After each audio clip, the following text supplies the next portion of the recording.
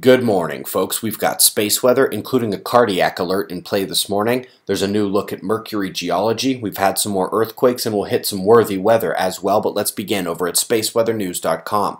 We're finding a calm Earth-facing disk as fervent rippling departs over the northwestern limb. We've had no solar flares, and this morning we are finding a calm solar wind stream as purple, the plasma speed, drops out even more. This calm has the 24-hour KP index average around 0.25, and for reasons nobody fully understands, every space weather health study shows the same heightened cardiac risk at low KP cosmic ray surges, in addition to the strongest geomagnetic storms. This is the cause of the health advisory that went out a few hours ago through the Disaster Prediction app.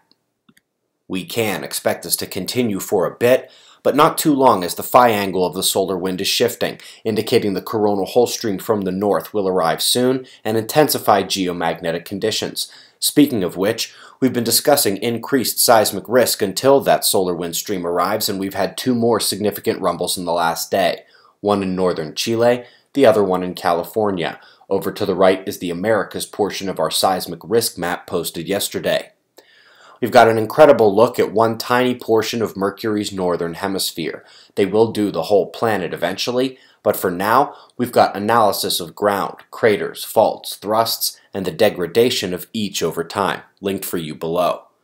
Top weather of the last day hit South Africa. A tornado ripped through, causing major damage to buildings, and was flanked on all sides by a horrendous hailstorm that flooded streets and left people in shock over the rapid deterioration of the conditions. Top alerts today merit a peek. That low in the central U.S. is shifting north-northeast and will bring severe weather with it tonight, complementing the frigid temperatures across the Rockies behind it. In Europe, the oceanic system is going to drive a strong convergence over the UK later tonight and could produce significant flooding. Lastly, the New Zealand system is moving on, but the one south of Australia will reach up all night and day and produce strong storms along the southern portions of the country.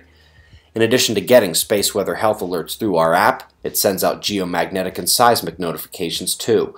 You can learn about it all in our book, available everywhere, and 3 of the talks at Observing the Frontier 2018 will be on the space weather health topic.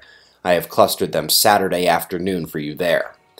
Got the rest of the world's wind maps, null school atmospheric chemistry, and shots of our star to close. We'll do this all again tomorrow, right here, but right now it's 5:05 a.m. in the new Valley of the Sun. Eyes open, no fear. Be safe, everyone.